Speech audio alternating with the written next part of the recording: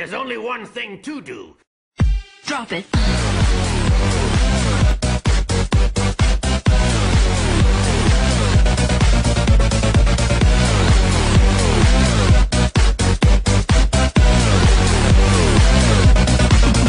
Yeah.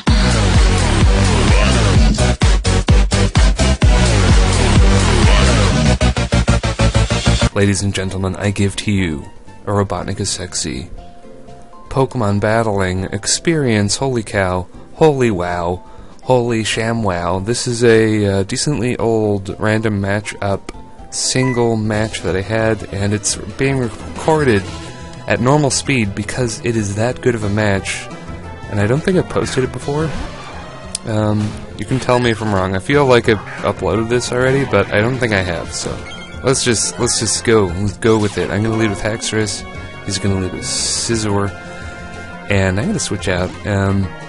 This is my random matchup Hail team. It has a Rotom Heat and a Haxorus, a Choice Banded Haxorus on it. Half the time, I just fool people into thinking I'm gonna use Hail, and then I just destroy their asses with Choice Banded Max Attack Adamant Outrages. So I'm gonna resist whatever Scizor wants to do. I resist that bug attack nicely. I'm gonna go for Overheat like a complete silly head moron. I probably should have used Volt Switch, predicting a switch out to something that could take it, but I was like, hey, what is he gonna do? I got Specs Overheat. Specs Overheat is so powerful, but it doesn't even do half to Gyarados. But luckily, I have something almost perfect for this situation. Focus Sash Gengar. I can take a water move, and if I don't get flinched by it, I will be able to fire off a Thunderbolt and take out the Gyarados. Luckily for me, he's going to go for an Aqua Tail. That is really weird. I guess Japanese people don't follow Smogon, but Waterfall is better than Aqua Tail, you know. I mean, I hate to be the one to break it to him, but if he had landed a flinch there, I would have just lost then. But that's the beauty of Focus Sash in random matchup singles. You can actually use it, because most people, actually some people do carry Stealth Rock in random matchup. I've seen it a little bit. And now I'm going to go into Rotom since it's Scizor. The only reason I really carry Rotom Heat on my random matchup Hail team is because every random matchup singles team has Scizor. Every single one. And Scizor tears giant holes in Hail teams. Any Hail team, random matchup or not. So being quad resistant to Steel is going to be great. Now I could kind of tell how he was using Scizor, that he was just leaving him in as quote unquote death fodder, but he might have been thinking I was going to overpredict and go for the Volt Switch, and he just wanted to Iron Head whatever or something. So yeah, that could have been a thing, but I am definitely gonna toast that bug with Overheat and then serve as acting death fodder to Terrakion. And now I'm feeling pretty good because I've got Gengar on 1 HP and I got full health Haxorus, so I should have this thing in the bag. I'm gonna send out Gengar, go for the Destiny Bond, go for that delicious, super delicious, gushingly sexy Destiny Bond, but he's gonna taunt me. This Japanese guy, he's been around the RMU block. He knows that if there is a Focus Sash on a Gengar, there is more often than not, there is going to be a Destiny Bond associated with that Focus Sash. So I could have gone for the Double Shadow Ball, but I didn't see that taunt coming at all. But yeah, taunt is something Terrakion can learn. It's kind of a toss-up if you think Taunt or Substitute is better, so I should have this in the bag, right? I'm gonna go for whatever, but critical hits. Critical hits. Critical hits. And Haxorus's cry right here is kind of how I was feeling. That kind of groan cry, it was like... So I had that, but crits are a bitch, and that is going to be kind of a theme with this match. This is a match I just had couple hours ago, really, and this is a semi-finals NU tournament match against you-know-who. It is the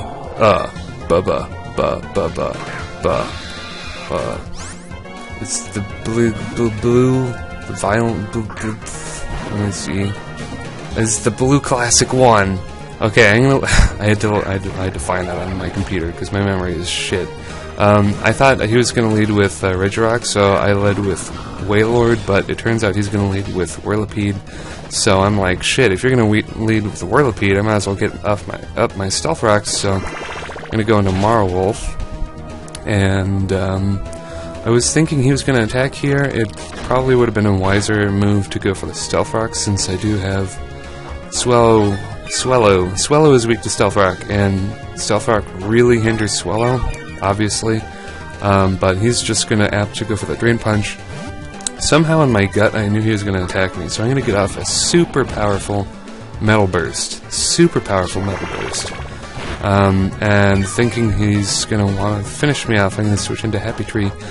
And his health, I believe, is in the green now. Yeah, it's back in green, which is pretty bad. If it did stay in, he might even live the Wood Hammer, because Regirock is that bulky of a Pokemon. But he's going to switch out into Misdreavus, and I'm going to go for that. You know what it is. It's the Wood Hammer. Happy Tree's trademark, actually Torterra's trademark. It's pretty much his trademark move. Every Pokemon has their own trademark move, so I'm going to masterfully predict that Will-O-Wisp coming. I had a hunch that it would outspeed me. I think it turns out there is a speed tie between us, between max speed neutral Torterra and no speed investment Misdreavus. I think there's a speed tie. That's what my opponent told me later. But so yeah. But anyway, having a burned Swellow is going to be very, very, very helpful because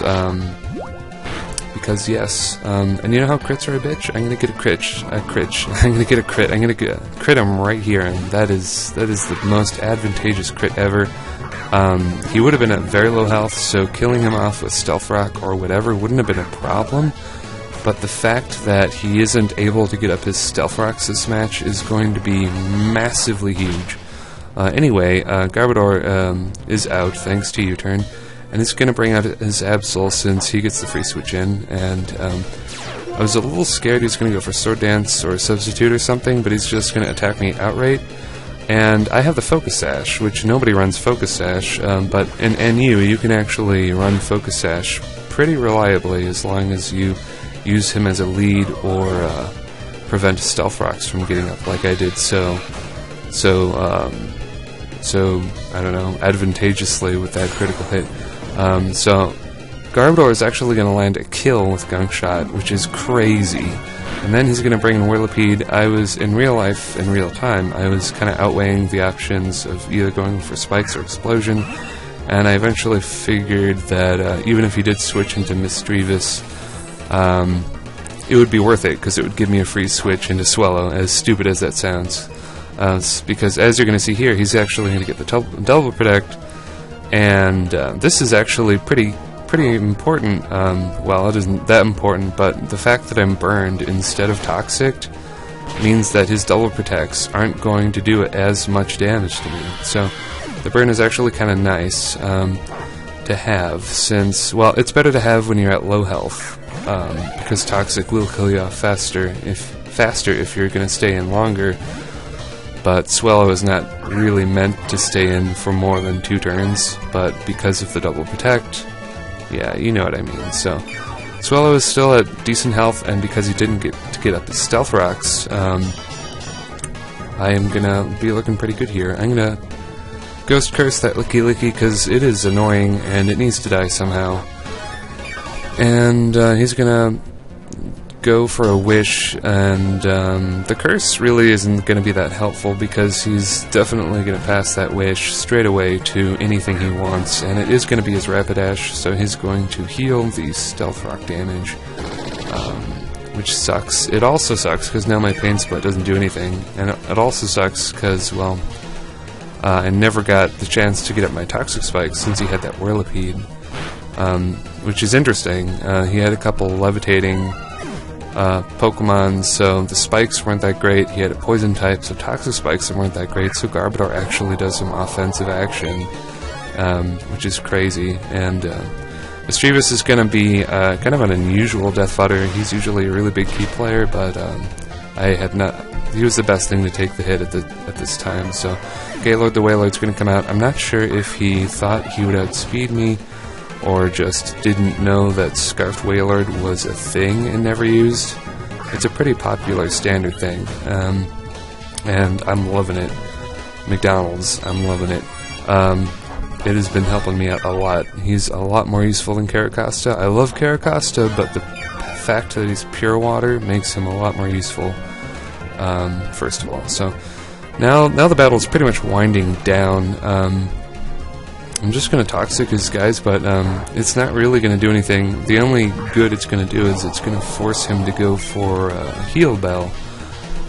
He's obviously the Dragon Tail, Wish Protect, Heal Bell, and you know, to make matters worse, his last two Pokemon no Heal Bell, which I didn't really realize this at the time, but it's Mischievous. It knows Heal Bell, so Toxic Stalling for the win is not an option I'm going to be able to do. I'm going to be able to have, which this kind of sucks. It kind of leaves it, you know, it makes it harder because I don't want this to wind up being a PP stalling war. So I'm going to have to try my hardest to actually do some damage to his Pokemon, and that's where not having Stealth Rocks up is going to be massively helpful.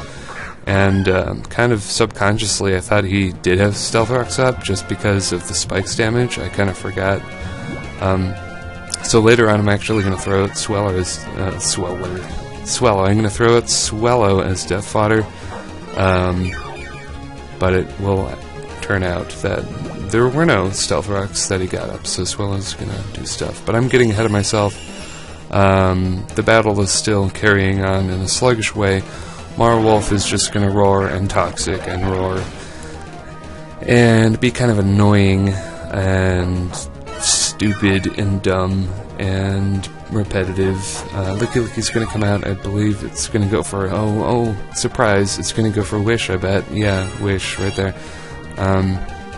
This is really tricky because I don't want to switch in on a Dragon Tail with Swellow, because if that happens, Swellow is gone. So, yeah, that's definitely a thing.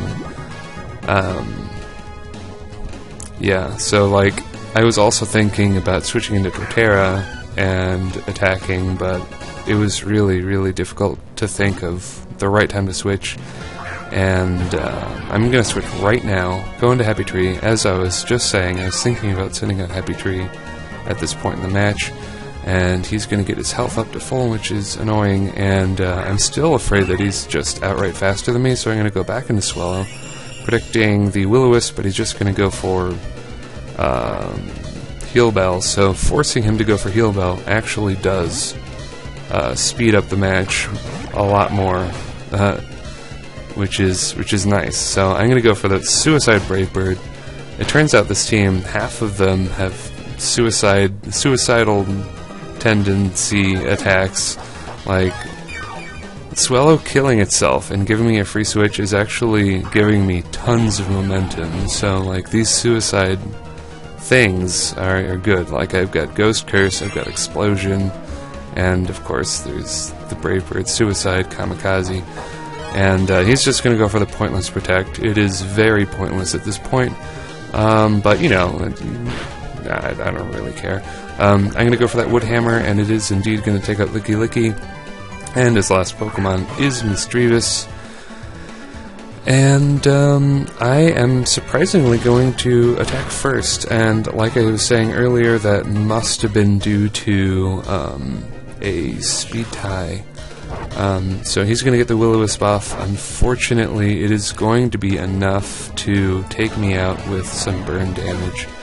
But it's okay, because I got Scarf Wailord, and his health is pretty low, and I'll just go for the Surf. I've got 2 water attacks, just in case my health is low, so I'm going to go for the Surf, take out Mischievous, and that was one really classy, awesome, never used match, TheBlueClassic1, or Vincenzo or whatever you want to go by. He's actually one of the tournament organizers for this tournament. This was a Facebook tournament, and it's actually I mentioned it in a different black and white upload, I believe.